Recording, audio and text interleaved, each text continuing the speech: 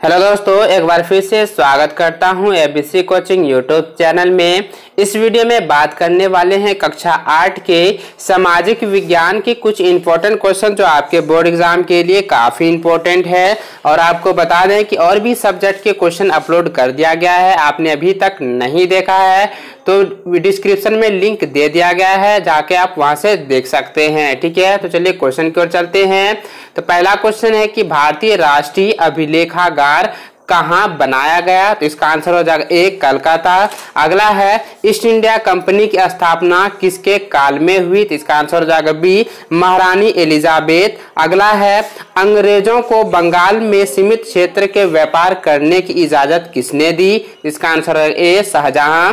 अगला है बक्सर में अंग्रेजी सेना का नेतृत्व किसने किया था? इसका आंसर हो जाएगा डी, कैप्टन मुनरो। अगला है प्लासी का युद्ध में नवाब सिराजुद्दौला के हार का कारण था? इसका आंसर हो जाएगा ए, सेनापति मिर्जाफर का विश्वासघात। अगला है राज्य हड़प नीति किसकी नीति थी? इसका आंसर हो जाएगा बी, लॉर्ड डलहौजी। अगला है अस्थाई बंदोबस्त व्यवस्था किसने लागू की? इसका आंसर हो जाएगा ए, लॉर्ड कॉर्नवालिस। अगला है नील विद्रोह की शुरुआत बंगाल के किस जिले में हुई थी? इसका आंसर हो जाएगा ए, नादिया।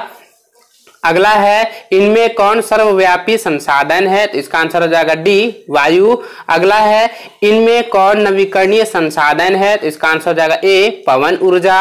अगला है इनमें कौन अजैव संसाधन नहीं है? तो इसका आंसर हो जाएगा डी, पौधे। अगला है ऊपरी मृदा पर निक्षेपित जैव पदार्थ कहलाता है? इसका आंसर हो जाएगा ए, ह्यूमस। अगला है जीवाश्म ईंधन नहीं है? तो इसका आंसर हो जाएगा लकड़ी। अगला है शिक्षा का अधिकार क्या है? तो आपको बता दें कि शिक्षा का अधिकार जो है 6 से लेकर 14 वर्ष के बच्चों को सभी निःशुल्क शिक्षा प्रदान की जाती है।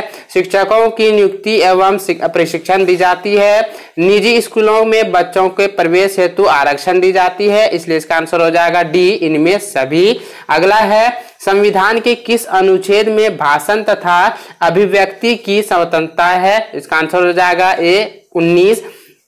अगला है संविधान के किस अनुच्छेद में सभी नागरिकों का यह कर्तव्य है कि भारत की संप्रभुता, एकता व अखंडता की रक्षा करे? तो इसका आंसर हो जाएगा बी, 51 को। अगला है प्रस्तावना हम भारत के लोग वाक्यांश से शुरू होती है, इसका तात्पर्य है? तो इसका आंसर हो जाएगा डी, इनमें से सभी। आपको बता दें प्रस्तावना हम भारत के लोग के वाक्यांश से शुरू होती, इसका जो तात्पर्य है ये आपका भारत के प्रति शक्ति प्रदान करता है। हम अखंड भारत के निवासी है, इसका प्रदान करता है। उसके बाद कहता है संप्रणन की भावना पैदा करती है। ठीक है, इसलिए इसका आंसर हो जाएगा डी, इनमें से सभी। अगला है राज्यसभा में अधिकतम कितने सदस्य हो सकते हैं? तो इसका आंसर हो जाएगा ए, 250।